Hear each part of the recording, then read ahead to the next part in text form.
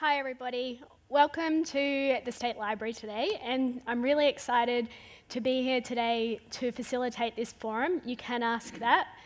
I'd like to start by acknowledging the traditional owners on the lands on which we're meeting today, the Turrbal and Yagara people, and pay my respects to elders past and present, and acknowledge the critical role that Aboriginal and Torres Strait Islander people have in contributing to creating inclusive environments in our communities. Before we start, just a bit of housekeeping. The doors are obviously to exit at the back, and the bathrooms are just past the brick cafe outside, including access bathrooms. Also, I'd like to introduce and thank our excellent Auslan interpreter, Julie, and acknowledge the really important role that she's playing, and someone else will join as well, Melinda, in our discussion today. So today's forum is really designed to be a safe and supportive environment where we can discuss issues related to inclusive design. For you as the audience to ask questions of and share ideas with the panel. And the panel have expertise not only in lived experience with disability, but also in advocating for positive change in our communities with respect to access and inclusion. We hope that the answers that we give today as a panel bring a fresh perspective for you in the terms of the way that you think about design, and also inspire you to put accessibility at the beginning and at the centre of all of your design processes. After the forum, there'll be a chance for you to mingle with each other and with us as the panel outside for afternoon tea. But before we introduce our amazing panel, I'd like to just give you a little bit of insight about me and why I'm here today. So I was born in Brisbane, and I've spent most of my life living here, and my adult life mostly in West End, so I'm a local. As a young adult studying psychology at the University of Queensland, I used to view myself and my disability as the problem when I wasn't able to access the spaces and the events that I wanted to in my community. As I grew older, and hopefully a little bit wiser, I realised that really the problem lies in the infrastructure is not being built with my experience and needs and the experience and needs of other people with disability, like on the panel today, in mind. So I was motivated to contribute to positive change in this space. So a few years ago with my friend, I founded a consulting business called Consultable. And we are dedicated to strengthening inclusion and access in our businesses, in our communities. When we work with clients, it's really pleasing to see that so many businesses are motivated to do the hard work to make change in this space, to ensure that their event or their building or their venue is more accessible for people with disability. And the main motivating factor for me to continue this work, despite having another full-time job, is that I love seeing, when I work with clients, the way that their perception shifts when you show them that sometimes it's little changes that can make a huge difference in how accessible and inclusive an event or a building is. And so that's what really motivates me to keep going. And that's why I think the topic of today's discussion is so important, for us all to come together and learn about the different ways that we can make our communities more inclusive and more accessible. So that's enough about me. I'll leave it now to the panel to introduce themselves, and I'll start with Brendon. Hello everyone, my name is Brendon Donohue. I am a local West End advocate for access and inclusion.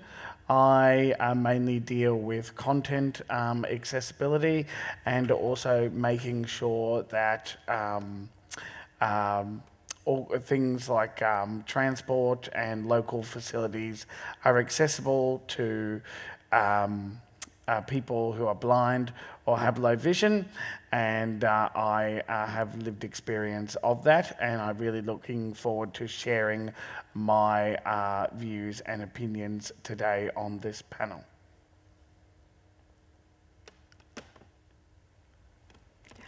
Oh, hi, I'm Lorraine Mulready. I'm a retired occupational therapist. So I worked for 40 years in all different sorts of areas of healthcare and rehabilitation in hospitals, community settings, rehabilitation settings, across a wide range of specialist areas. And also I have MS and have been using a wheelchair to varying degrees for 12 to 15 years. So I have that lived experience as well. And I'm really happy to be here and to see so many people interested in how you can contribute to making things better for us. Thank you. Hello, I'm Kathryn Lyons. I'm a global advocate for inclusion, sanitation, and hygiene. I founded a business called Accessibility back in 2016 around sanitation hygiene and worked with the government and different variants of sectors of architects and designers in creating accessible spaces for people with disabilities around sanitation and also around the community access for people with disabilities. And that took me on the global stage, becoming a public speaker and so forth, and helping to make changes around the world. So, thank you. Willie? Good afternoon, everybody, and welcome. A little bit about myself, but before I start, I got to acknowledge the traditional owners of the land that we are on, the Yagra and Turrbal, who occupy this area, and thank them for being on this land. My name is Wilfred Prince, though I'm simply known throughout the community and elsewhere as Uncle Willie. I identify as a First Nations person first and a person with a disability second. I acknowledge my Aboriginality first, more so than I acknowledge my disability. I was born in Cherbourg on Waka Waka country, and I also have a spiritual connection and acknowledge my Kalkadoon heritage from Mount Isa in Queensland. A little bit more about me. I was born before the 1967 referendum, which meant that when I was born a no one, nobody. I wasn't even a citizen of this country when I was born. Up until the 1967 referendum, things changed for the better for me, because that's even though I had a acquired disability back then, I was removed from my culture, my family, and I grew up in an institution. I was there for a very, very long time. And it was through there that I started to think about myself and where I was from, and more about my disability. So my disability, I wanted to know more about that and how I could help my own mob gain a voice for themselves. And along my journey, I started advocating for the rights of my mob and other people in general about access to and from. Simple things like accessing through a doorway. When you look at it, for example, some doorways are very narrow, and they're not always compliant. And so you advocate to make that doorway a little bit wider so you could go through there in your wheelchair. So I can tell you a bit more about that later on. Thank you.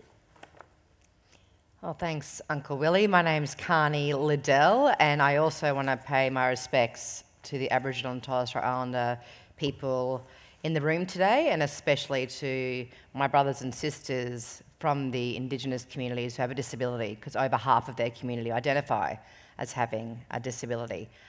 It's always hard for me to describe myself. I find this, the elevator pitch, the lift pitch is not easy, and it's often the case because when you have a disability, you probably just heard then, we all have more than one occupation or one job or one degree. And there's a reason for that, I believe, is because we keep on getting degrees and keep on having to have more than one job because most of us are unable to get a job. Because right now, Australia is one of the worst countries in the Western world when it comes to employment of people with a disability. In fact, as a very proud Paralympian, Australia beat the whole world at the Sydney 2000 Paralympic Games. I was a part of that team. I had nothing to do with it, of course. They haven't won since, but again, Nothing to do with me. And I remember being there at that 2000 Paralympics and representing Australia as a young 21-year-old girl from Rockhampton. Don't hold that against me. I was Miss Beef Week, Beth, in 1996. And went to my first Paralympics in Atlanta in 1996. Great year, 1996. Miss Beef Week and my first Paralympic Games. But in the year 2000, I remember vividly, Australia showed up for us. They loved us.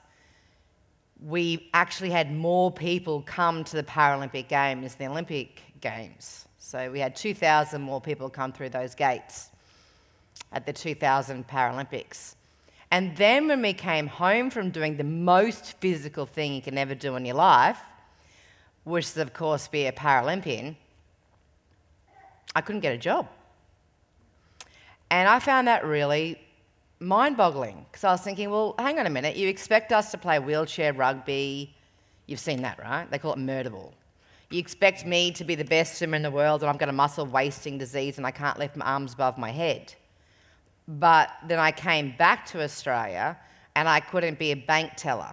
I couldn't be a journalist. And even today, I've done a journalism degree, a media degree, a communications degree, a speech pathology degree, and a Masters of Social Work. Because every time I did a degree, I thought, oh, this will do it. But if you think about it, have you ever seen a journalist, really a lot of journalists or people on our mainstream TVs, looking obviously physically disabled or obviously disabled? I love how we have to say, what is it? What do we call ourselves now? A lived experience? I mean, oh my goodness. I'm a disabled person, and I'm a very proud disabled person. And I would love to see people with disabilities doing everyday jobs. So when you become a social worker, I should be able to be a social worker. If I want to be a journalist on TV, I shouldn't have to talk about disability. And I'm up here not because I want to change Brisbane tomorrow with a magic wand and make the whole place accessible, which would be great, because currently I can probably only access about 10% of it. It's because the easiest thing we can change today or tomorrow is our attitudes about disability. Because the hardest thing for me about having a disability is this misconception that I'm the riskiest person in this room. Well, not now. Not with these guys next to me. Woohoo! And girls. I'm the riskiest person in this room to support, employ, or serve. And that's a misconception that is not true, fair, or legitimate. So that's why I'm here today. I'm also a mum to a 6-year-old boy. Thanks, Karni. And I think a lot of the things you picked up on there, you know, there's a lot of barriers for us to access work and employment, and some of those are because of physical spaces. So some of the discussion today will hopefully, over time, have a positive impact on our ability to get the jobs that we want and that we deserve. So thanks everyone from the panel for introducing themselves. So to facilitate the asking of questions today, we're using Slido, and my friends will attest to the fact that I'm not very technology savvy, and even I can use it, so it's really quite straightforward. So if you have a smart device on you, you scan the barcode, you don't need to have a login, and you just can post a question. You can post it anonymously, or you can post it with your name. You can post a question to a specific member of the panel if you wish, or you can just post a general question and I'll make the decision about who is best placed to answer that. So I really encourage you to post the questions that you're interested in hearing an answer to. And if you see a question on there that you didn't ask but someone else did, feel free to like it, and if you like it, it'll get bumped up to the top of the list. If anyone doesn't have a smart device or there's access requirements which mean you can't use the app, either talk to the person next to you and I'm sure they'll be happy to help out, or ask one of the staff around who I know will also pop a question on there for you. Okay, I see there's already some questions on the board. So let's have a think. So what is something that architects and designers could do that would make you feel more welcomed in a space? Kathryn, did you want to talk to that one? Yeah. So basically, something that you could do to make us feel more welcomed is when you're actually designing these spaces, bring people with lived experiences in to actually help you create the spaces. And not just like people in wheelchairs or one variant of type. Bring like a multitude of different people, because everyone's going to have their own input to put in. But the thing you need to look at is a holistic approach, not something that's just going to work for one person. It needs to work for more so the majority than the minority. So when you're thinking about anything with design around disability, bring someone in to help you with that step, and then work a way through around it, because that's going to make us feel a lot more welcomed in the place that you're wanting to create and build. Yeah, I think that's a really good point. And I think also for places that are already existing, I'm not sure what the panel's opinions are on this, but for me, what makes me feel really welcomed is when as soon as I get somewhere, I can see how I can access the building. Whereas often our experience of being in a wheelchair is that we have to search for the accessible entrance. And I find that, A, difficult because I have a bad sense of direction and will turn myself around and get lost. But also it doesn't make me feel like the building is welcoming me in. So that's something as well that I think is really important for those buildings and spaces that are already existing.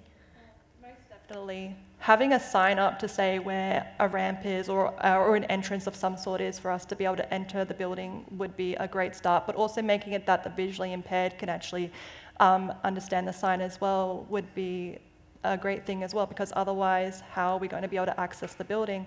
Then if it's, say, a restaurant, making the spaces a little bit more wider so we can actually access without having to bump into people and things like that is another way to go as well. And or having someone to help assist go to the place and just make it a little bit more open, and it'll be a lovely, friendly environment.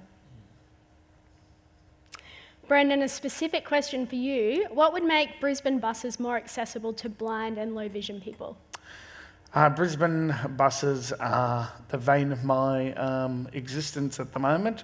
One of the biggest challenges is they do not actually have audio announcements in them. So as you're travelling from stop to stop, and when you are looking at for the next stops, the biggest challenge for me is that I'm actually not even able to know where my stop is or where I am. So one of the biggest changes that would be really helpful is for more audio announcements to be considered, and also for a lot of the excuses around it's all so expensive, and actually start bringing people in with blind and vision impairment to actually look at how we can fix this major issue on our transport network. Yeah, and you'd think that that would be something that, you know, obviously, Brendon, you talked there about the expense, that's the excuse that people use. But we know that on other forms of public transport, there are auditory announcements about where you are. So I think that's a good example of something that is actually really tangible. Often people think that to make something more accessible, it's a whole myriad of things that aren't really doable, but that's something that's really tangible. We know that it works in other environments, so surely they can find the funding and work with you to get it done. You would think so, and there's myriads of transport, and actually Canberra in the Canberra is one of the territories here that actually has actually implemented audio announcements on buses for several years now, and there's a lot more of blind people that actually can move around in their community in Canberra. Yeah, that's great. Thanks, Brendon. There's a question here. Does the council provide accessibility training to businesses or accreditation incentives to be accessible? Karni, I know we were talking before a bit about training and that you wear many different hats in the community, so I'm wondering if you've got any insights on this one. Yeah, there's plenty of places around that do. I know that there's quite a few access consultants. We were having a bit of a joke about that before, weren't we, Brendon, about I don't want to do that course just on principle, but I'd love to be in the class just to annoy them. I always say I've got a master's in disability from just obviously having a disability for 44 years. There are lots of different courses. I know that, is it AFDO, Australian Federal DO? No, what's what I'm thinking of? There's so many. And Australian Network on Disabilities, they'd have like a gold, silver, bronze course you can do. Dylan Alcott's obviously got that huge, big recruitable business which has Get Skilled Access. There's a whole bunch of places you can go. I do it. We all probably do it as consultants. It depends on what you want to do, but I think really it's really important to get the word out there, because I don't think, I mean, I've been in this game a long time. So I'm 44, and I've been talking about accessibility, inclusivity, employment, disability for a very, very long time. And one of the hats I'd love to take off is being an advocate. I didn't sign up to be an advocate, and I certainly didn't sign up to be an activist. I'm very honoured to be in this position, but I can't wait to retire, because I'm a little bit tired of talking about it now, and I don't think we're getting the message through if we only speak, if Brendon only speaks about vision impaired people or blind people, and if I only speak about people that use wheelchairs. Because the thing is that we call it, for a long time we call it universal design. You probably hear someone here say it today. We have an ageing population. We have mothers with prams. We have people with all of these new autoimmune chronic diseases popping up everywhere. I just tried to get my 6-year-old child into a developing paediatrician, and there's a 2-year wait because of NDIS and people wanting to get assessments or needing to get assessments. So right now we're living in this society where everybody really and truly has some kind of limitation, whether it's mobility, vision, the inability to read. We've got, again, the ageing population. So when you talk about the buses, for example, and you've got kids on buses, you've got the ageing population, people, older people that can't drive anymore, if you've got people from other countries, whatever it is, there's a whole lot of things with technology we can do now with just apps. And it's really, like back in the day, you had to get a communication device, right? For example, for somebody that needed to be able to communicate with you, they communicated differently, somebody with cerebral palsy, or now we have iPads and we've got apps, and we've got apps that turn on phones for lazy, able-bodied people, right? The lazier you get, the greater it is for us. Because now I can just get an app and I can go to the Harvey Norman and I can get lights that I can switch on and off on my phone. That's not a disability product, that's a you product. Through COVID, we learnt lots and lots of things about Zoom, and we learnt lots of things about subtitles, right? We now know that 85% of the world, including me, watch everything, all your, what are they called, reels and all those TikTok things, and 85% of the whole world watch them with subtitles, including me, and I can hear. Because I just don't like the noise of it. And I don't want my kids knowing that I'm on the iPad at night. So there's a lot of things that we can do if we don't just say the word disabilities. I don't think it's going to work, even though it should. Even though we are 20% of the population, I don't feel like it's infiltrating. So when we say universal design, for example, and we put a ramp in, or we put a lift in, or we put whatever it is, I think the whole community will use it. Like when you go to New Farm now, how many able-bodied people are getting in those lifts that go up the side of those cliffs? You've got no idea how hard it was for us to get those lifts in. But we got them in. I can't get in them now because everyone's using them. Great. Because remember that really steep hill at Howard Smith? Yep, remember that? Well, how good's the lift now? Everyone's using it. So I think we've got to be really careful just focusing on disability today and being compliant. And please, please, please, please, please, architects, builders, and my brother's a developer, anyone that's doing any kind of building, do not just follow the code. If you do that, you're going to waste your money and you're going to stuff it up. If you're going to do it properly. Get someone in, either like somebody with lived experience, whether it is somebody, I always say, if you get somebody with lived experience, great, but that won't cover all disabilities, but don't overcomplicate it. If you're going to get an architect in, get an architect with a disability. Get an OT in with a disability. I mean, you should really come back out of retirement. There's so much money right now in OTs. We were talking about the OTs are the gatekeepers of the NDIS right now. Nothing against OTs, but there is other ways to do it. So don't go out there and do a course if you don't have to. But please, please, please don't just do the codes, and do not just listen to able-bodied architects and designers and builders. Please, please, please try and find some people like us around. We're everywhere. So Karni, I think you touched on a lot of different topics in your answer, but one of them is related to another question that I'm going to put to Willie, because I know we live in the same community in West End, And someone has asked, although it's just, are there some good examples of accessible buildings in Brisbane? What are the panel's favourite venues to visit? Willie, what's your answer? And a good example of an accessible building or non-accessible building, for an example, there was a building over in the city called 1 William Street. It's the tall building that's overlooking the Brisbane River to South Brisbane, South Bank, sorry. I was going in there I was meeting up with somebody for a meeting, a minister, for instance, for a meeting. And I asked the minister, during the course of our conversation and meeting, I asked the minister if I can be excused. I needed to go to the bathroom. Of course, there wasn't any bathroom on the level that I could access where the minister's office was.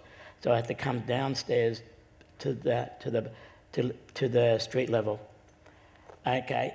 When I came down in the lift to go to the bathroom, much to my horror, as soon as I opened the door, I couldn't get into the wheelchair accessible toilet because there was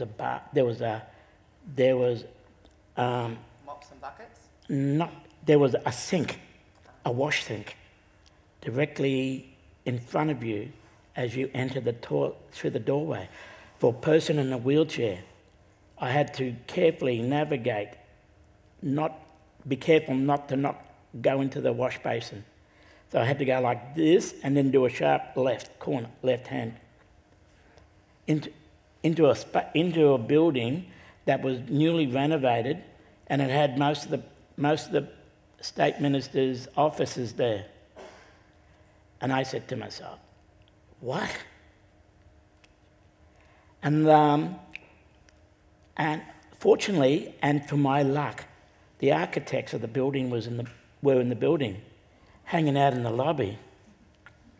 And I approached them, and they said, excuse me, are you the designers of this building and stuff like that? And they said, yeah, we designed the building. How can we help you?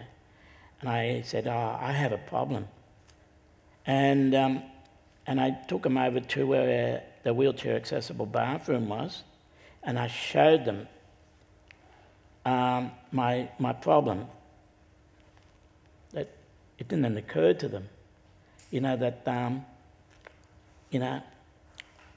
this design, they had to completely. I showed them how I was not able to get into the toilet properly, and I had to be very careful because I couldn't turn around because I had to back out.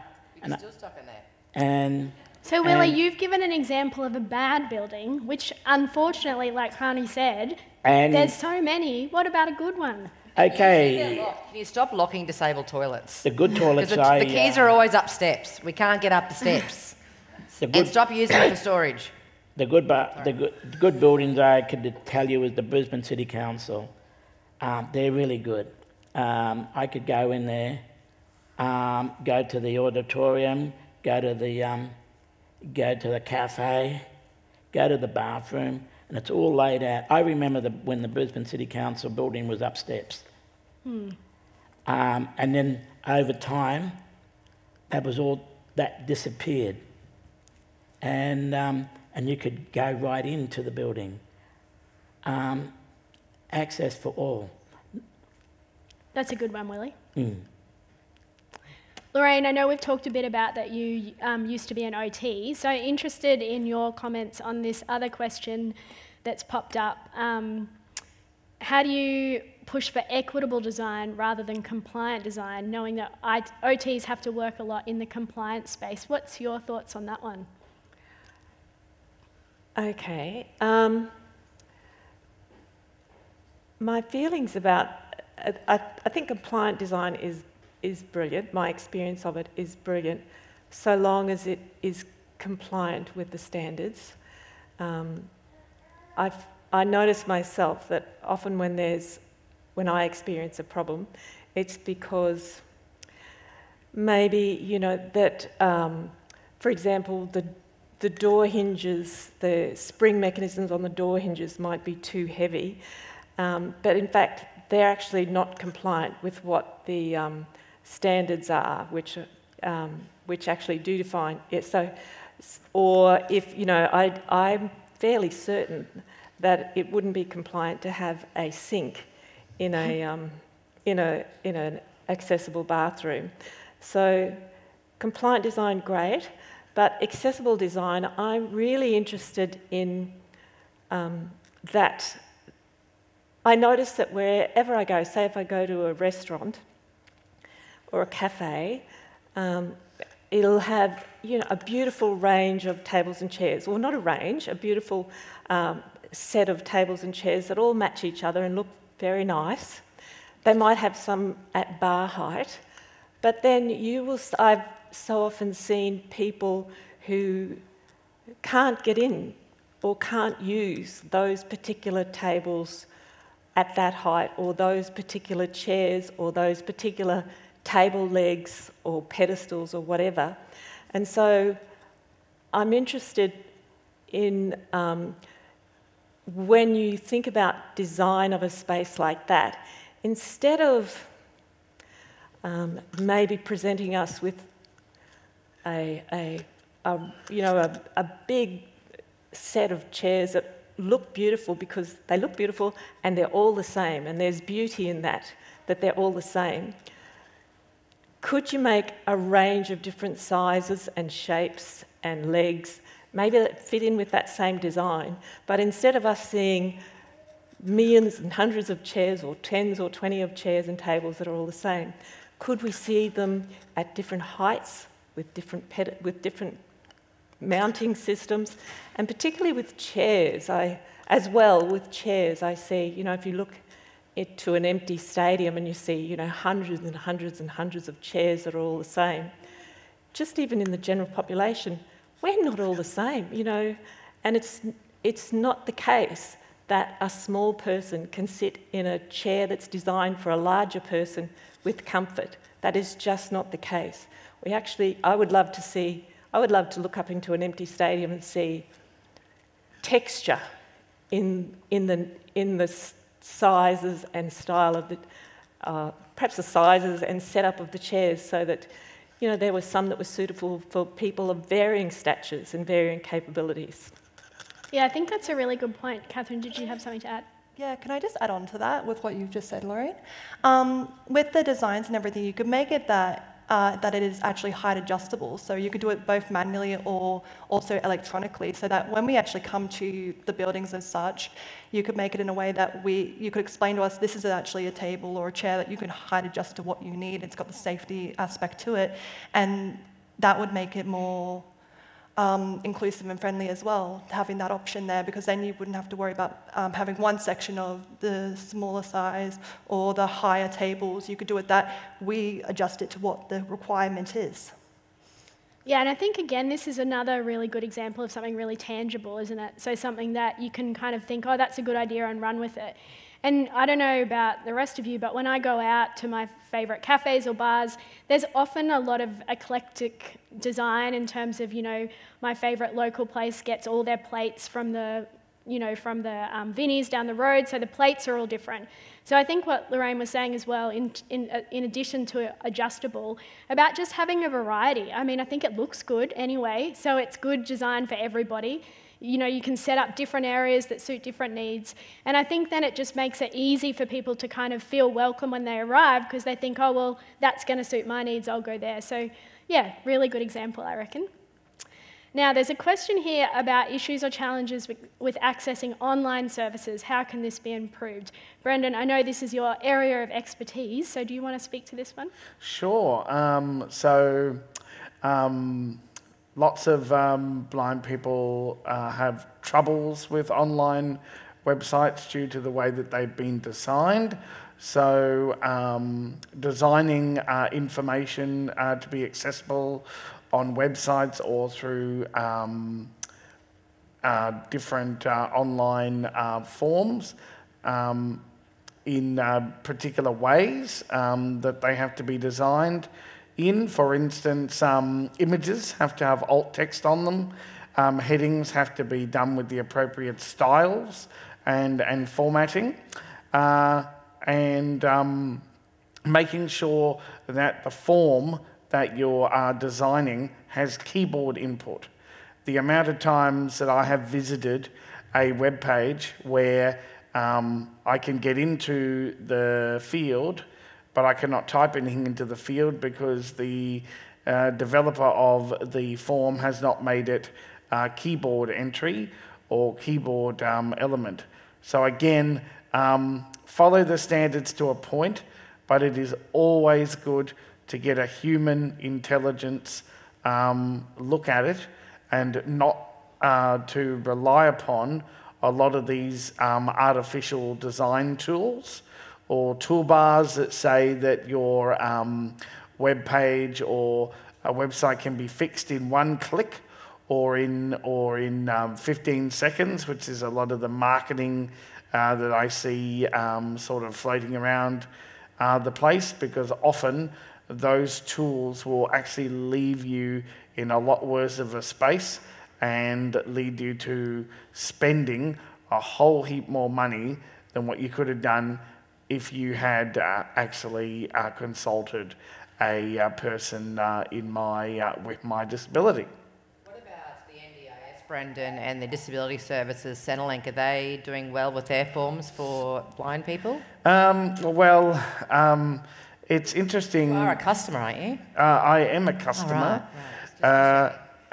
Interestingly, we've had the NDIS established for almost 12 years now, and the agency continues to struggle significantly in this space. The last time I requested my plan to be provided in a format that I could use, it took them over 6 weeks to get it to me in a way that that I could read it, unfortunately, they still do not have a lot of the, shall we say, the will, the internal will, in order to make it happen. We have a lot of people who are within the agency who are really trying really hard, and I often get consulted upon to test for multiple different issues, but often when it gets thrown up the line, it's often rejected based on another reason. So it might be if we implement this, it's going to cause a security breach, or if we do this, then that puts another disability at a disadvantage. So Centrelink, well, Centrelink. Nobody can access Centrelink. Centrelink tries, but unfortunately, the overall functional issue with Centrelink is they use PDF forms, and PDF forms are probably one of the biggest issues that affect people who are blind or have low vision, because they actually have they actually cause a lot of issues the way that they are designed. So if you password protect a form, or if you make content protected, then the software that I use cannot interpret it. And unfortunately, Centrelink makes a lot of this content quite accessible. So we have a long way to go. Forms in general, though, I'm a Gen Xer, I can't handle a PDF form, and anybody with literacy problems can't. We know this. We should outlaw PDF. Let's start a movement. HTML. To outlaw. HTML is the best way to go if you're wanting. It's so hard for people that have any kind of computer literacy. It's very hard for the ageing population. I find it very difficult. Anybody with trauma who has to go through Centrelink finds it difficult. Everything should be done easy English, because the whole world right now has just gone through trauma with COVID, and most of us had to access Centrelink. I'm guessing. So you should all now be very aware. I'm a social worker that had to access it for all my clients. It really needs to be written in easy English because most people that are accessing it are currently in a trauma state. And PDF is not something that's easily accessible to the average person. All right, so we're starting a new hashtag. No more PDFs. A new movement. Ban PDFs. Yeah. I don't know what Adobe's No going to... PDF. I don't know what Adobe's going to think about that idea, but... Well, they can litigate. I just got a trigger when you're saying Adobe. But I think, Brendon, sorry to cut you off, I've been given the wave that we're running out of time for this segment, and I think that what you mentioned when you gave an answer to that was really important for people in the audience who maybe don't have a disability or don't know someone really well who has a disability, about and Karni mentioned it as well, about activist and advocacy fatigue.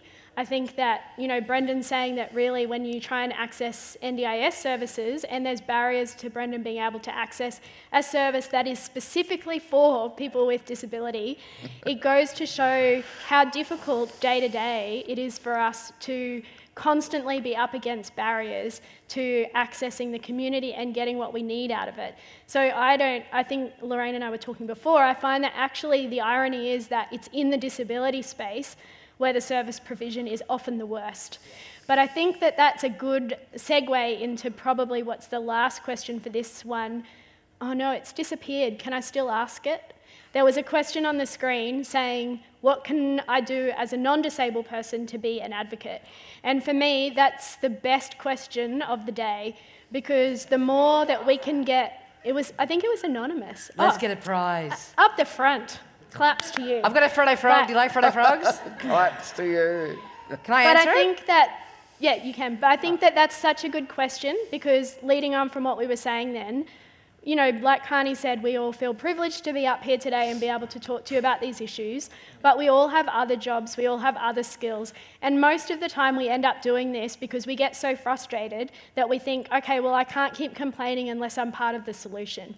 So the fact that other people saying, what can we do to be advocates, is my favourite part of the day. So Karni, what's your answer to what people can do?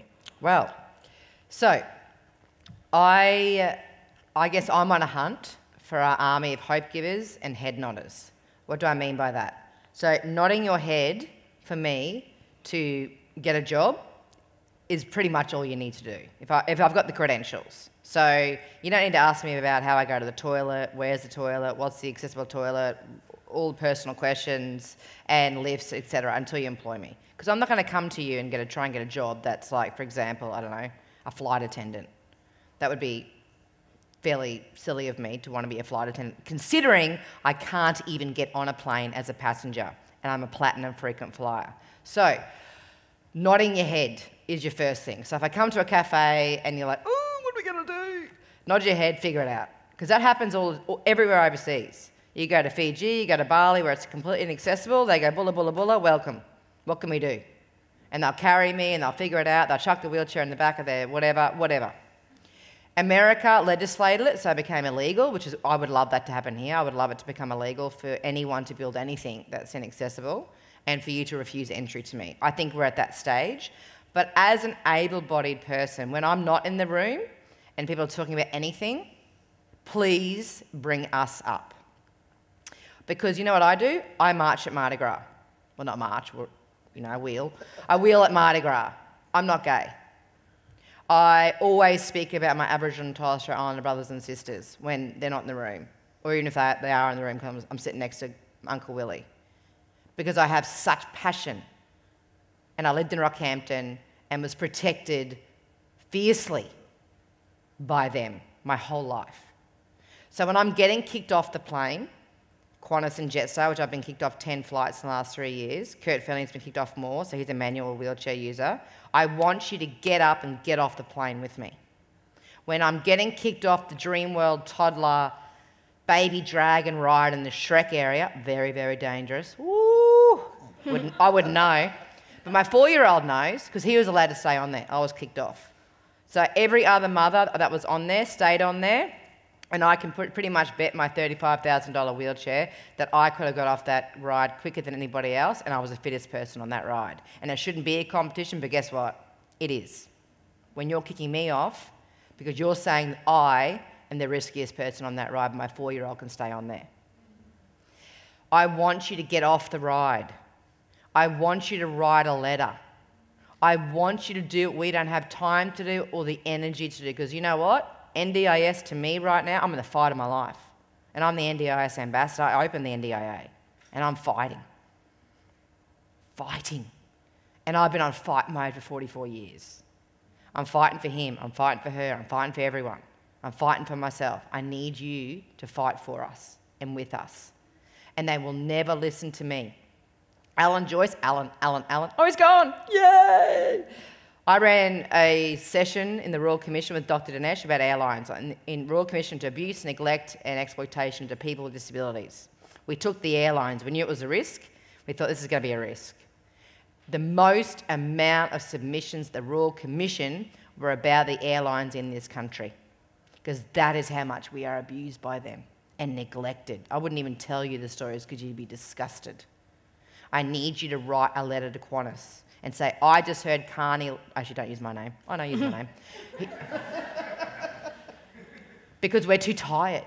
I've got to go home and I've got to be a mum, I've got to write to the NDIS, I've got to pay my carers, I've got to try and get a job, I've got to try and get into this building, I've got to do this, I've got to do that, I can't go to Dreamworld, I can't go to SeaWorld. I'm coming to you for a job. If I'm coming to you for a job after I've been kicked off the old baby dragon ride, do you think you're going to meet me on my best day? You're going to meet me in fight mode. So you need to figure out a way to get me down. Because, mate, I'm on fight mode all the time. And if you can figure out a way to get me out of fight mode, especially if you're in my industry, if you're in the disability industry, this should be your #1 priority, is to figure out a way to get us out of fight mode, because we're in fight mode. Well, don't fight me for interrupting, because I know we're running out of time.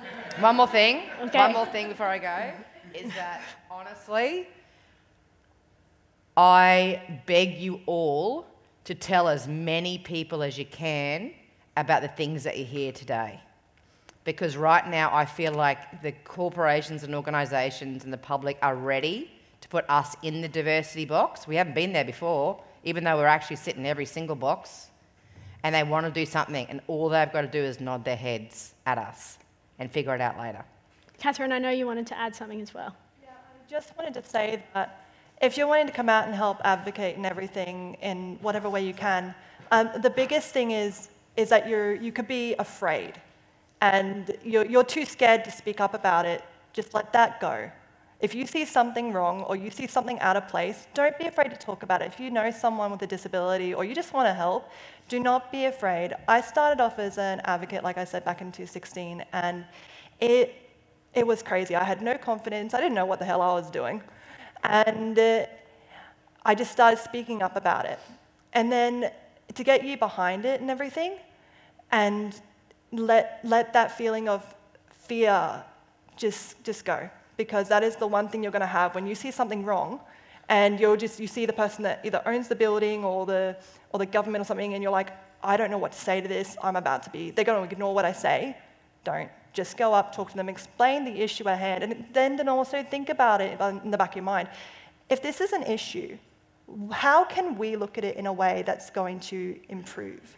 So what can we take here that we can go to them and be like, hey, I can't access this, or I know someone that can't access this building, or get out into the community and that. And that's the thing is, we are in the shadows, and we are only now just coming out.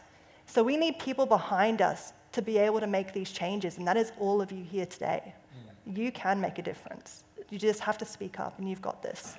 So I think the summary is it's really easy to be an advocate, right? It is. For us, because you can just pick one of us, pretend we're your friend, and just say, oh, my friend couldn't. So that's what my friends do. They go to a restaurant and go, oh, you know, my friend couldn't come here. She eats out all the time and she drinks a lot, so she's a good customer. And she wouldn't be able to get in here because there's too many this, or there's not a bathroom, or there's not a whatever. So just pick one of us, pretend that we've known you for a long time, and just say, oh, my friend wouldn't.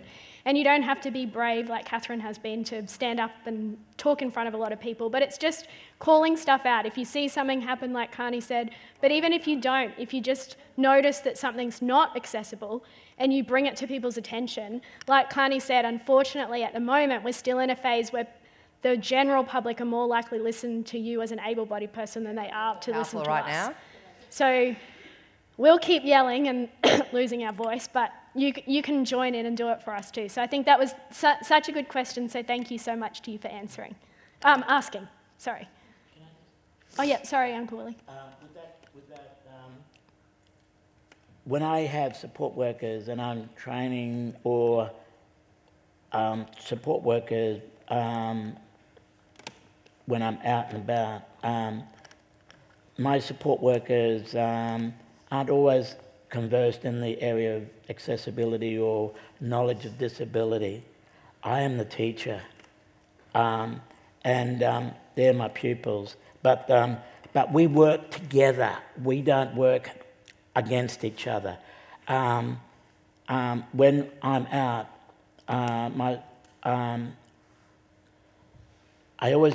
there's always that thing where they'll speak to my support worker. My support worker immediately says, I'm not here to buy. My Willie, who I support, is here to buy something from your shop. Ask him the questions. Don't ask me the questions. And it's a learning experience for the support worker or simply helping me across the road, where the footpaths aren't level. Anyone can be an advocate, an instant advocate. You don't have to have a learned knowledge of disability. Anyone in the community. You'd be surprised. The old saying, there's power in the pen. Yeah. If you write to government, I no longer work in government, so I'm telling you this, write to government, write to ministers, get a wheelchair, get a pram, wheel around here, look at all the lips everywhere, write. Email them. Because it's a problem. I can barely wheel around Brisbane right now. It's a massive issue. All right, great conversation about a very good question. So as you'll see on the screen now, we're now moving to the second part of the forum, which is where we're hoping that you'll use Slido again to put up what your big idea is to make the Brisbane 2032 Olympic and Paralympic Games the most accessible yet. And as I can see from the people who've already posted a big idea, we're not really talking here just about accessibility for the stadium or attending an event at the Olympics and Paralympics.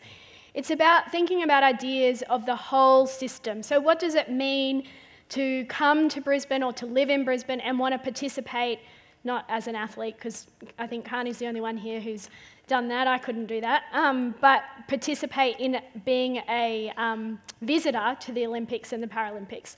So put up your big ideas and then we'll choose some and the panel will discuss those ideas and perhaps give some more interesting thoughts as to how those ideas could come into reality. So I can see already that Liz has said public transport needs to be considered. Does anyone have any thoughts on the new metro system and how this will integrate? I don't know a lot about the metro system. Does anyone, Brendon, you do? I do. Take it away. I know a little bit about the metro, the new metro system. The metro system is generally a good concept. One of the challenging things around the new metro that's coming on board is all of the metros are going electric. Now, part of the problem with this is they are silent vehicles. So one of the big challenges that particularly people who have a vision impairment is that we're not going to actually know where the vehicle is and when it has pulled up.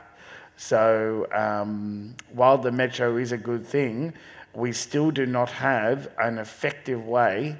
It's been legislated in the United States and other countries, but in Australia was asked a number of years ago to be involved in the for them to have a standard where vehicles could make a sound, but that was currently knocked back. Oh, really? So they're not going to make them make a noise? They are currently reconsidering it, but at the present moment, there does not appear to be the will for it to happen. I'm I'm worried about kids as well. Kids, hearing impaired, ageing population. I've got a hybrid car and it's practically silent. I keep leaving it on, which is not good either. But I keep leaving it on, and yeah, I worry about my 6-year-old. He was sitting in the middle of a ramp the other day in the car park, and I thought he wouldn't even hear an electric car. We've had a number of the people who are blind who have the guide dogs. There's been a number of situations where the guide dogs have pulled us back and will refuse us to cross the road, and then we get told by some passerby, "Oh, there was an electric car there," so. And then we become very nice to our dogs that we may have yelled at them. So they absolutely get the big they get the big bone and the big treats after that one. But Metro is good, but there is a systemic problem with Metro. Yeah. I'm not quite sure what when the games are fast approaching here. It's not only about the physical access, you know, in and around the buildings. It's about accessing things like tickets. If you're going to a concert or a basketball game or a soccer match or a rugby league game or an AFL game, a person like myself had to plan well in advance to attend something like only for 50 minutes. And you're planning for what? A week in advance, just to attend a simple event. So, you know, and you can't, and you're waiting to get the wheelchair accessible seating online. You're waiting for what? Half an hour or so. Well, you can't get it online, right? You always have to ring a special number. A special number for special seating for special people. Yeah. I'll give you her number. No. Willie, don't worry, mate. I've got someone for you. But it's all about the technology. Sorry, on how it is it going to be user friendly.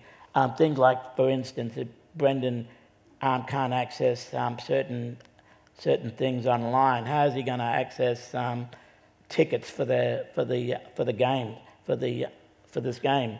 And it's about not only about that, it's about how far from A to B. For example, when you go to the airport in Sydney, the cab or the vehicles are allowed to park right out the front of the airport of the airport terminal. Here in Brisbane, they don't park out the front. You have to walk 50 metres with your bag and everything, or you're struggling. You know, that's what you got to consider. Not only the physical, you got to, and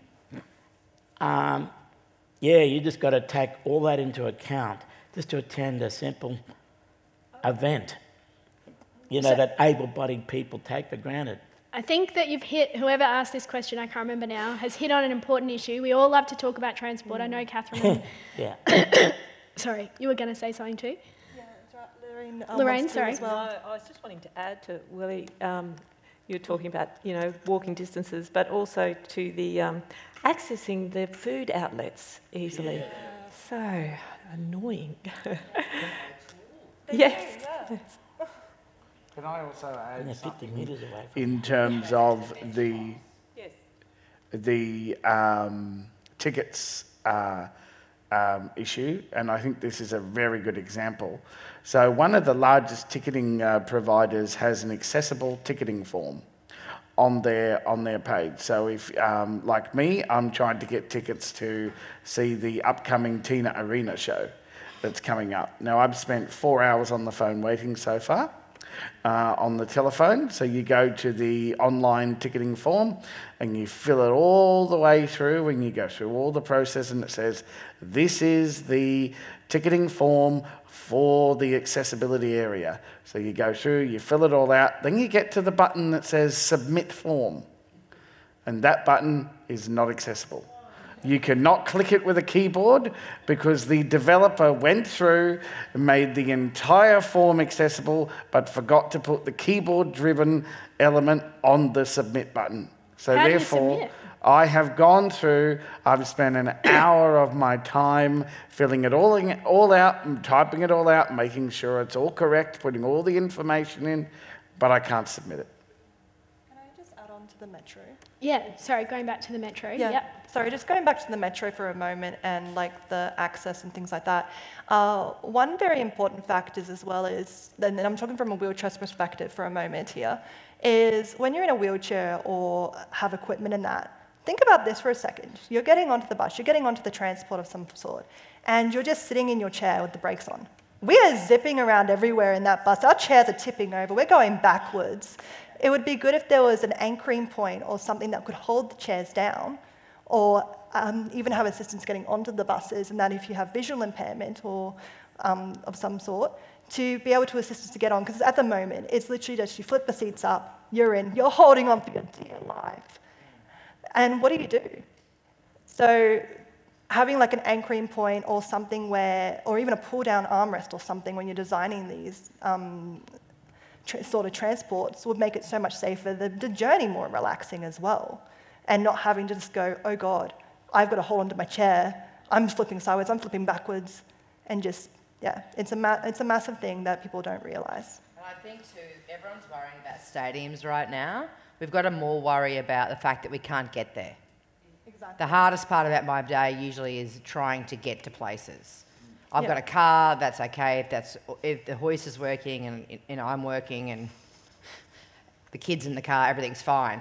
But if I had to catch a bus or a train or a maxi taxi, even though we pay them $25 to press the button to press the lift up and then put us in, and most of them don't even tie my wheelchair down, I just transfer onto a seat because I would never in a million years I'm lucky enough that I can transfer because it's just so dangerous to be in a maxi taxi in that environment. And how we're treated once we're in there, we've got no windows, we're locked in. As females, females with disabilities are really way more likely to experience sexual violence of any description. We're 90% more likely. And to be in those maxi taxis over the years, for the past 25 years, I've never felt safe. And the amount of questions that I've been asked, the personal questions, being stuck there, feeling sick, being stuck in those maxi taxis, even if they show up. If they show up, we're often always late. So the issue is right now is there's not enough services and transport. And even if I wanted to wheel from my place at Kangaroo Point to Wollongabba, I couldn't because of the pathways. Yeah. And that's the same for elderly people. I keep saying the same thing, but everyone's worried about stadiums. I am not worried about stadiums. I mean, it'd be great to get it right. It'd be silly to build a new stadium and get it wrong. Let's hope we're not that silly, but I mean, look what happened with Queensland Rail. I mean, that was a bit of a fiasco, wasn't it? We could get on the toilet, we'd be on the train, we just couldn't go to the toilet. Sounds like every restaurant in Brisbane. But that's what I'm worried about. I'm more worried, and I'm really think this is the best time ever for us to push hard, because everyone's worried about 2032 Olympics and Paralympics. It's really funny because I think that the government think, and this is great, let them think this, and the community think this, that there's going to be like millions of disabled people in Brisbane for the Paralympics. Let them think that. There'll be 5,000 athletes, and there'll be quite a few of us that may want to go see it, but let them think that right now, because now's our chance to get it right. So start looking around Brisbane and think, how would I get to Suncorp Stadium? Where's the parking? The most important thing for me, and everyone here is different, is parking. Wheelchair parking. I can go to the toilet any which way if I have to. I can hold for 10 hours if I have to, because I've had to, because I'm a disabled person that goes out and there's no disabled toilets anywhere. So I had to learn. My bladder is trained. But I had to leave a job at 1 William Street just recently. I was inclusive state manager. My job was to employ people with a disability in Queensland. I could not get a wheelchair car park. I don't say that to slam the government. I don't want that to be in the front page of the paper tomorrow, but that's the truth. Now, I got it when I run the DG. I got it when I run the Premier. But I didn't want to do that, because if I can't get one, then I'm not going to employ my mate who hasn't got the same power as me. Because I was doing that when I was 22.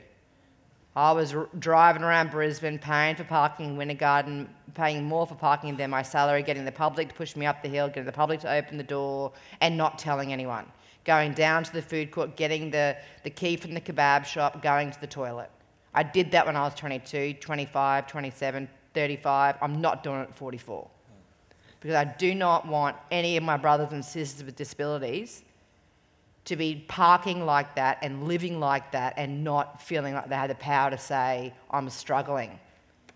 Because we're grateful to get work. We're grateful for employment. So as if we're going to say anything else. As if we're going to say, oh, by the way, I'm a single mum. By the way, I've got a mental illness. By the way, I'm Aboriginal and Torres Strait Islander. So you can only imagine that when you finally do employ us, we're not going to say anything else unless you give us that permission. So I think we've very much heard that transport is a key issue to having a successful Olympics and Paralympic Games. And one of the things that we really need to advocate for a lot of change, because it sounds like from what we've been saying, for different reasons, none of the modes of transport that we access at the moment really work, whether that's independent driving like Karni does. I can't drive, so I rely on public transport. Some of it works, some of it doesn't.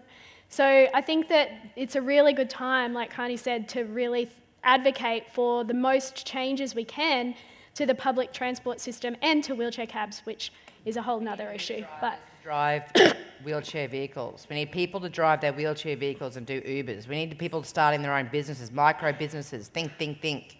We've got money in our packages for it, as in our NDIS packages for it. And if we did, none of us would ever catch a maxi taxi ever again. Put that on the front cover of the Courier Mail. So I think the big ideas that are coming up are doing a really good job of thinking, like you said, it's not just about the stadium. We're really thinking about the whole journey to accessing the games. And so we've talked a bit about footpaths, but there's there's an idea on here about updating Brisbane City footpaths, particularly in the tourist CBD and games areas. Unlevel surfaces made of different materials makes it very hard to get about, which I know we all find that. So I think that that's another really good idea. Are there any ways, Brendon, for you, that footpaths are not working that would have a solution that would make them better if we're making plans? Well, footpaths are generally quite challenging in the way that they are actually laid at the moment. So footpaths are often we have a fragmentation of different footpath materials, as has been stated, and essentially there is a reliance on using tactile ground surface indicators, which are the bumps that you guys see on the ground.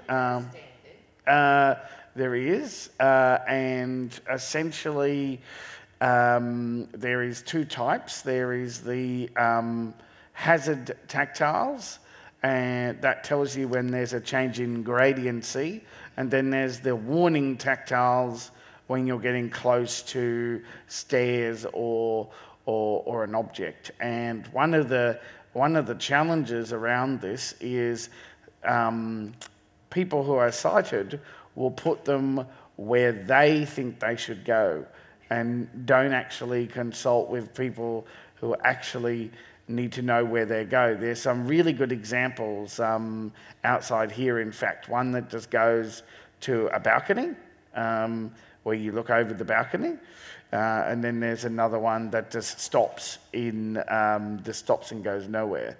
So that could be one of the ways that they are improved. But another way would be for governments, or especially for council, to start to replace the footpaths gradually across and do a maintenance and upgrade program, but actually be committed to doing it, because at the moment there's over $70 million of money for footpaths, and I guarantee you that it's not actually going on, or it's not being used for what it is actually being allocated for. And don't put cobblestones in where they're not Oh, there. yes. Like in Europe, they're there, right? You've got no choice. They're already there. Don't put them in. No. Like, why would you put them in? The Colosseum put a lift in. That was great, but there's cobblestones everywhere. Like 111 George Street has cobblestones out the front. Why? Yeah, that's ludicrous. Lorraine, how about you? What do you think about improving footpaths? What do you find are the barriers, and what are some ways? I think this whole idea of the renewing all the footpaths in general to kind of get rid of hazards, making the materials the same is a really good one, but is there anything in particular that would help for you? Yeah, I think maintenance of even maintenance of existing footpaths. So you'll see a concrete block, has raised, so all of a sudden you come across a lip that's maybe 3-4 centimetres is a real hazard and can be easily remedied, with being ground down, I should say. And then the other thing I would think about, or makes difficult for me, is with paths, is the curb ramps that someone put in, some time ago with, great care, but they just don't meet the standards. So they're too steep and it's dangerous. I know of people who've turned their wheelchairs over, and I'm one of them, going up and down those sorts of ramps. Yeah, I think that's a really good example, and anyone who walks around West End a lot, Yes. Willie, I don't know if you find this, but some of them are terrible, but some have been redone, and it makes such a difference. So if you've never navigated a footpath in a wheelchair before, when you go off the path onto the road, the curbs, the way that they're shaped, whether it's the angle or how steep they are, makes a huge difference for how we navigate them. So I think as part of this renewal of footpaths, that's a really good thing, because when they are changed, you notice how easy it is. It's really smooth. You don't feel like you're going to fall out. It's really helpful. A lip that big is like a step. So I could probably get up a lip that big, but if you're in an electric chair, you actually can't, because you can't tip your wheelchair back. And whoever put those what do they call the gutters like that? So the ones with the hole in they're them. everywhere ramps, now. just Like they thought instead of doing gutters, I'll do these silly little. I have one out front of my house in Hendra. Again, there's a lip in front of the gutter. We cannot do lips in wheelchairs. So there's I don't know But, more I can say. I just wanted to go back to the Brisbane 2000 Olympic and Paralympic Games. The actual site that they're going to, the actual site where they're having the Olympic Games is actually very, very, very cultural significant to our mob, the Yagra people, because the Gabba is actually what it was back then, a big yarning circle, gathering place. And that's where our mob met years ago, over a millennium. And it's a very historical site and culturally a site for our mob because it was part of the trade routes. So when the council first thought of the Gabba, they had to carefully think about not disturbing the ground too much, because in and around the Gabba was a burial place for our mob. So they had to be very, very careful, and they consulted with the local community, our mob, about how they were best going to lay out the ground. They spoke to architects and builders to make sure that they weren't disturbing the areas surrounding the Gabba that were culturally sacred to our mob. And but in saying that, I'm going back to the 2018 Commonwealth Games, where I was actually a torchbearer, but not only actually a torchbearer, but I worked in the Athletes Village. And I could tell you, the Athletes Village, they made it total access. So where there were ramps, it wasn't specifically laid out for a person with a disability. It was a common thing. So if you wanted to go into the building, the ramps were there. But it took in place that able-bodied athletes could go into the building as well as you. You could walk in together. You weren't going to go around the side of the building to go into a building.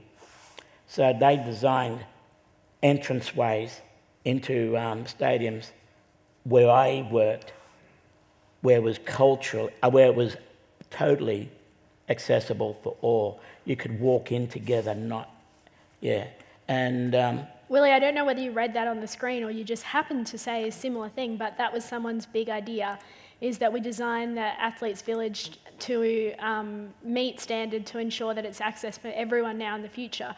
So it's great that you had that experience, because I think that's the key. Well, the Athletes Village will be, because it's a Paralympic village as well. So they are the most accessible places in the world. But I think that's a good example of what we'd like every place to look like, right? Like we can walk in together instead of going around the building like gutter rats. The best access and inclusive is when we can all enter the same way. Yeah.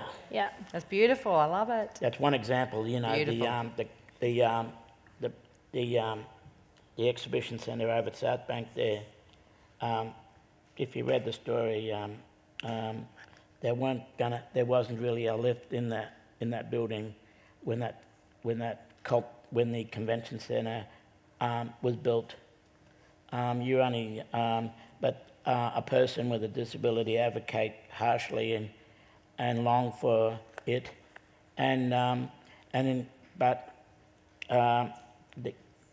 they relented, and they came up. We sat down at the table, and we talked to the designers and the architects, and we came up with an idea that was best for everyone. They put a ramp in. I mean, they put a lift in. Nobody thought. Just need to get rid of the carpet.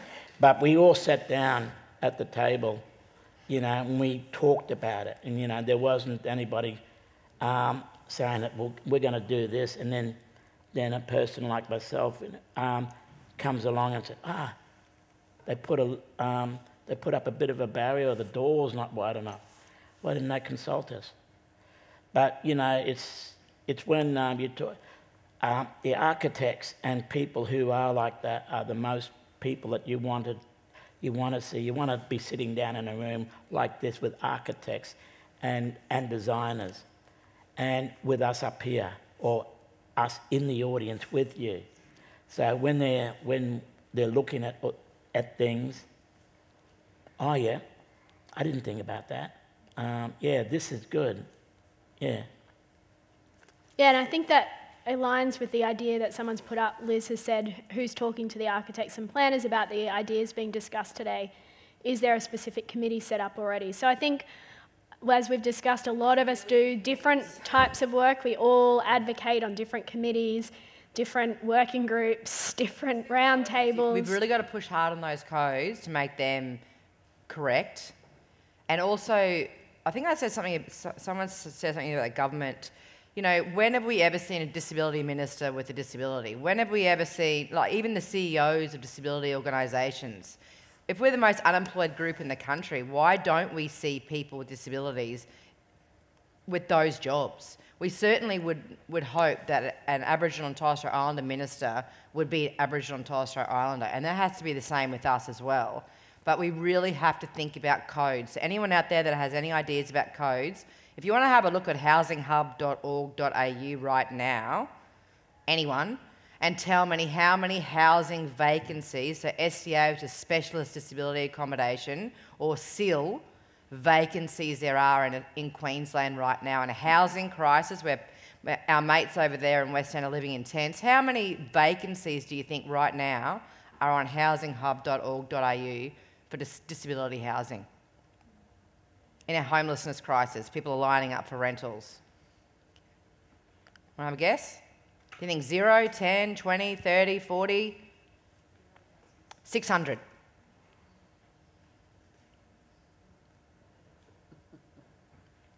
You need a pin drop, can't you? In Queensland. Why aren't we living in them? Does anyone know? I'll leave that with you. Maybe you can let people know at the end when we go outside and you can all start thinking, and then again I've got a Frodo Frog. I think that Oh, the one I want to talk to keeps disappearing. The system isn't working for me. But someone said something like, people talk about the legacy of Olympics and Paralympics and that we should make our legacy making Brisbane the most accessible city in the world. I think that was approximately what it said.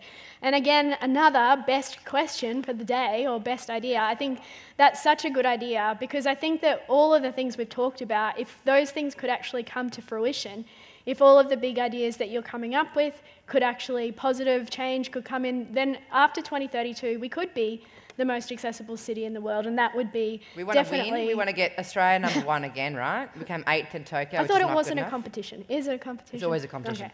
Okay. So we want to win, but what I want to win is I want Australia to be, not just Queensland, Australia needs to be in the top 5 countries in the Western world for employment of people with a disability by 2032. We're 22nd.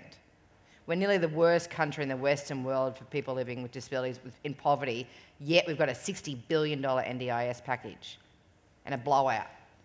So, yes, we want to win. Australia probably will win the Paralympics, but we won't win right now, because guess what? Our Paralympians right now, in Tokyo, they've got 8th. Our Paralympians right now are a mirror to us. They're not doing well either. They can't get the housing. They haven't got jobs. They're eating 2-minute noodles again. They're bumming up their uncle's steps to try and get into housing.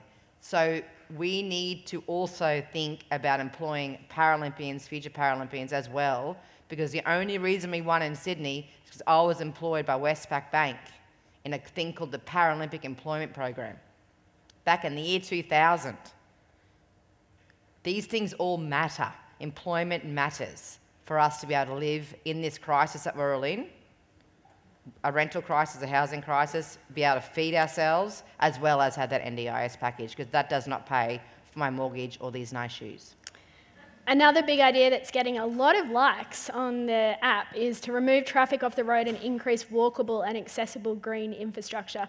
Kathryn, what's your views on that big idea?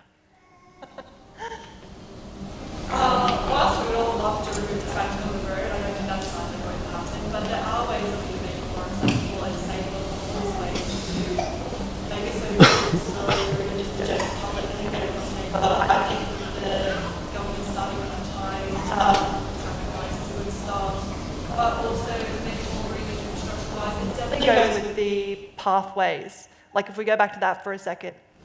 you can make it, people that have wheelchairs or even visual impairments and that, we actually have a hard time getting on grass.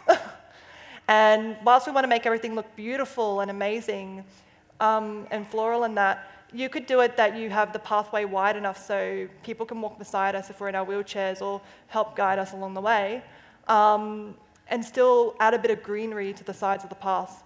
Or when, with the traffic, just making the areas just a little bit greener. So even our places for like guide dogs and service animals will have a little tiny place to go, just maybe adding in a little bit more trees in those areas.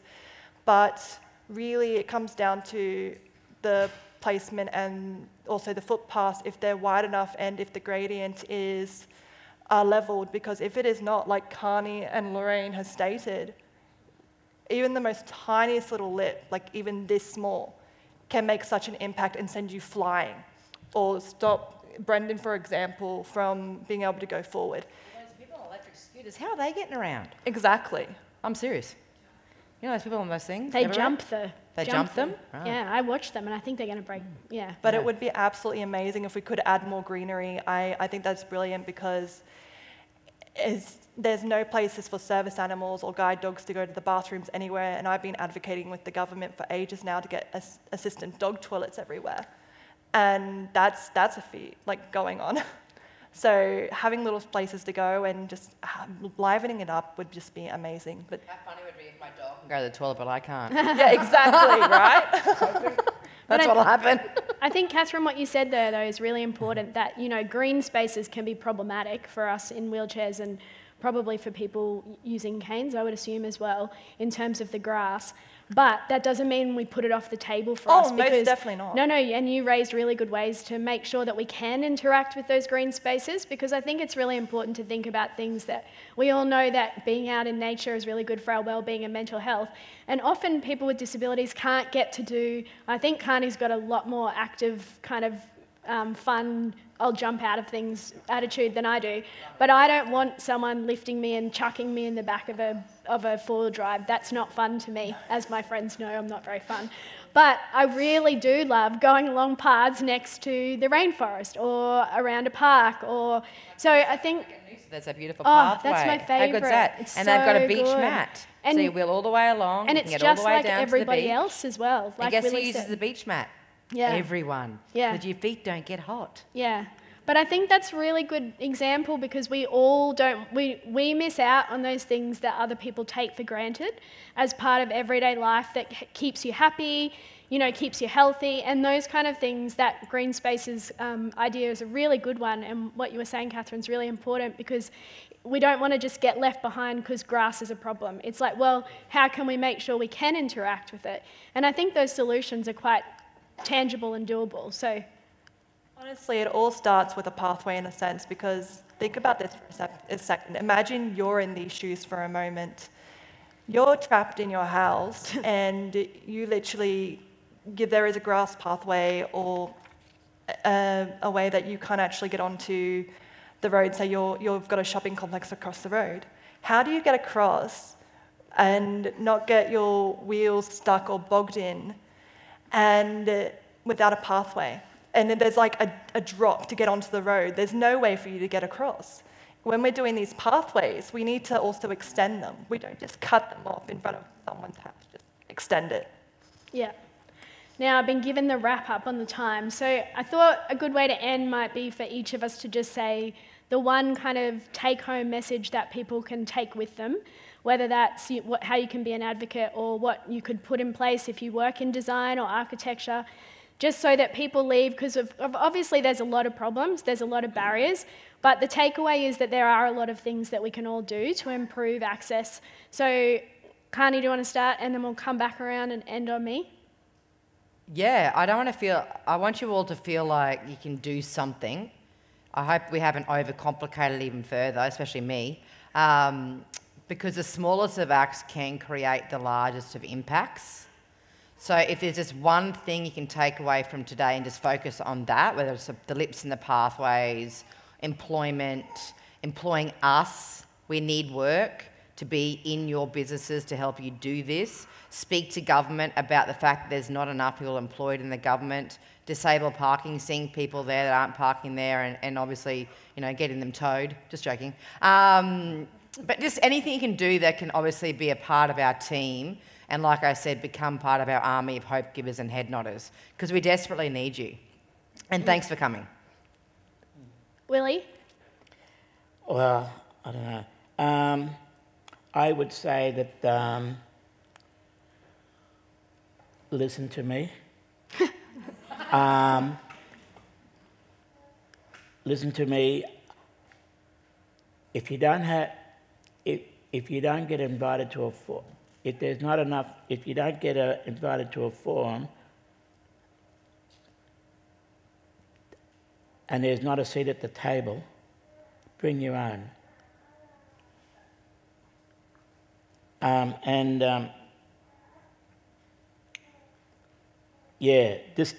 Just treat me as I would treat you, as nothing special. This is one of yours, I'm human like you. I'm not special. So just treat me as me. I am me. I am. Yep. Great. Thanks. Kathryn? Yeah, basically, with what you've heard here today, take it back with you and really think on it, but also think outside the box for a moment. Think of the different ways that you can make an impact, because there is so much that you can do. And it's just like Willie was saying, is we are our own individual selves, just as you are as well. But also, don't leave us out. We're in the shadows and we're trying to get out. And if you see someone that doesn't have the confidence or is too afraid or is just having a hard time, just chat to us. Like, come up, have a conversation. There's no need to bend over and get to our level or anything like that. Just talk to us like we're all individual in our own way, but we all are together in this world. So let's work on that. Lorraine?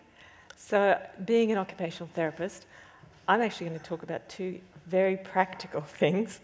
And the one is just to reinforce what I was saying earlier about I would like to see variety in the sizes and shapes and setup of furniture that's used in public spaces. And the other thing, which is I haven't mentioned, nobody's mentioned at all, is I really, if there's any designers in the audience, we need some help with rethinking the way we eat food. So a knife and a fork is a very difficult set of tools for people to use if they don't have great bilateral hand function. And I've been wrestling with this idea for a number of years, and I keep creating all sorts of tools and ridiculous bits of things with magnets and moulded bits of plasticine. But if we could throw away the concept of knife and fork and sort of think, how can a person who's got maybe limited function, lately I've been packing up things to move, and so I'm sort of going through the tools and I'm picking up pliers and I'm thinking, maybe I could use something like that to pick up the lettuce that keeps sliding around the plate and, cut it up. But I think that we could, and it's a problem for people with a range of disabilities and difficulties. And so, but I think we could come up with a suite of eating implements that would allow us to eat with confidence and grace, so that when we go out in public and we go to a restaurant, we're not sort of slurping our food everywhere and just think, just head dive onto the plate maybe and get it in that way. And so, anyway, that's another idea. Thank you. We need straws. I'm a quad, I can't lift my arm. So, just so you know, I care about the whales and the dolphins, but people with disabilities, a lot of us do need straws, and I often forget to take my straw out, and those paper straws don't cut it for us. So there's lots of different we don't want to destroy the planet. Yeah. But Brendon, sorry, Kathryn. Sorry, Brendon. That's the thing as well with the straws, and that what Karni's just addressed on really, really quickly is, why are we just throwing them away? Why can't we repurpose it and recycle them and just create new straws with it, instead of just throwing them away? They go into the ocean, the whales and that, and the turtles. We actually reuse, just like we're doing with other things. Why can it not be the same? Brendon, your takeaway? My takeaway is nothing about us without us. And nobody has actually said it today, so I'm going to say it very loud and clear. Nothing about us without us. What I would say is put yourselves in another person's shoes for a minute or two. Information deficit is what I have. Think about it. When you go on social media, when you put up that image, when you think, I'm too bloody busy to put up that alt text. Think about how that impacts people that do not have vision and have to wade through the constant amount of inaccessible imagery on your social media platforms and try and look at it and try and work out what you're trying to say. And I've got a spare wheelchair for anyone that wants to go to the Queen Street Mall or Fortitude Valley and try and access it right now. Or just go to the chemist and hire one. So or think about... or blindfolded. Just honestly do it and see how much of your Brisbane, your city, you can access. Brisbane Valley, I mean, if you're game, or the Brisbane Queen Street Mall, please. But think about what you do. Take a bit more time. We live in a very busy life, but think about what you do for 2 minutes and think about how you can actually make a difference for all of us, because as Karni said, we need you walking beside us, not against us. Yeah, that's a really powerful message. I think my take home, which it's relevant to everything that we've talked about, but we haven't said specifically, is that if you're a business or a provider of a service, provide information about your access. So for us, we need to be able to make informed decisions. We know that we can't access everywhere, but it's very hard to make informed decisions when there's no information about access. So when we go to book a restaurant, I always seem to go to that idea, but anyway, it's, you know, you can say whether you're vegan, you can say whether, which is great, that should be on there, but you also need to be able to nominate that you need access for a wheelchair, for example, and that business needs to tell me whether or not I can go to that restaurant. Can I go there? Can I sit at a table? Can I go to the bathroom? They're too scared. Well, they to don't say, understand often as well.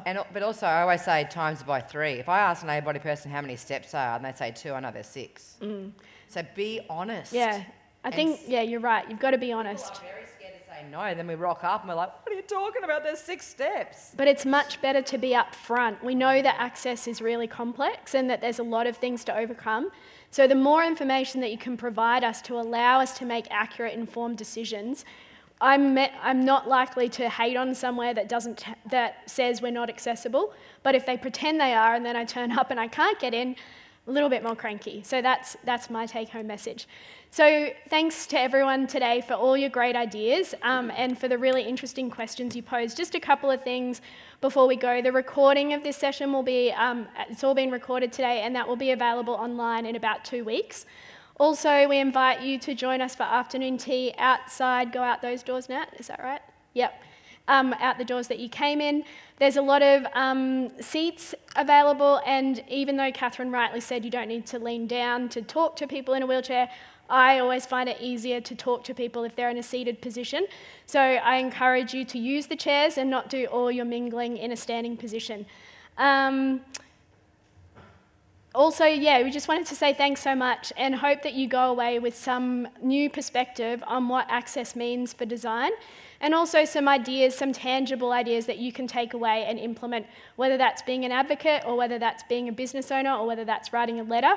We really hope that you take these things away and don't forget about all of the things you've learned here today. So I'd just like to formally thank the panel again, Karni, Willie, Kathryn, Lorraine and Brendon for all of their really interesting input today, and thank you to everyone for coming. Thank you, Beth.